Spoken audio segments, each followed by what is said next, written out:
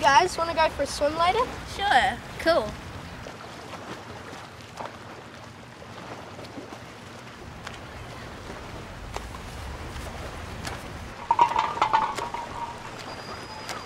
Stop! If people carry on polluting, you won't be able to swim or go near the beach at all.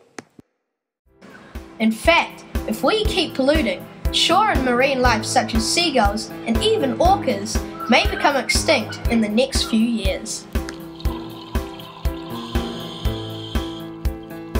And scientists have found new astounding evidence that fish could be extinct by 2048.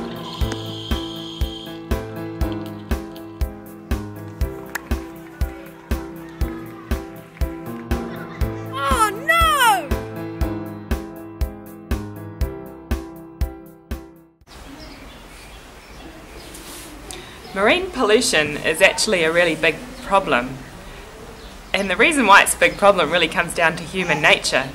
It's something they call the tragedy of the commons, and that is that human beings, because of their nature, they don't seem to want to take individual responsibility for something that's a common resource. The sea is a common resource. We use it for all sorts of things and we rely on it, but we don't seem to feel any individual responsibility for it. So that's the root of the problem. How do we get people to take personal responsibility for their use of the sea? It's a big question. I don't know the answer. I guess it comes down to think global and act local, which is an easy phrase to say, but how do we put that into action when it comes to how we manage the sea? But it's not only fish and birds that are getting affected by pollution. In the Caribbean, coral covering reefs has significantly decreased from 55% 35 years ago to just 10% in 2001. But it's not all bad news.